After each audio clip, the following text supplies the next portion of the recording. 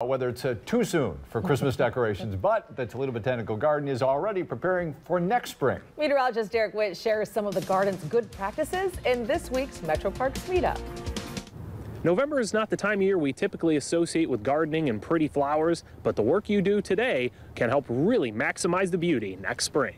Finish all of your fall planting of those new trees, shrubs, perennials, even your spring blooming bulbs, because you want to allow those new plants to develop some additional roots before the ground freezes solid. That typically happens in late December, and it takes plants about 6 weeks to develop more solid roots. Therefore, acting now can help your new plants survive the winter, especially the freeze-thaw cycle. That actually causes the soil to move slightly, and that can actually move your perennials and heave them up out of the soil, which then can expose those tender roots to the extreme winter conditions.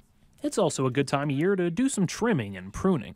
Now that the leaves have fallen off of your trees and shrubs, you can make better decisions on what branches to prune out, what branches to keep to make it to that overall shape and form you're looking for. That will save a lot of work come the spring because we're busy enough planting and mulching that time of year. Here's some work you don't have to do. Leave plants that have fruiting bodies or seed pods. They're a critical source of food for wildlife in the winter.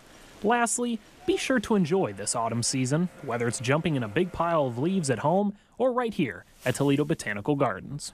Here at the Botanical Garden, we don't permit dogs with our plant collections. So this is a clean and safe pile to enjoy, safe from any dog droppings. With this week's Metroparks Meetup, I'm Derek Witt. I was pausing to see if he was going to do anything out of the pile absolutely. again. I loved it. Good job, team.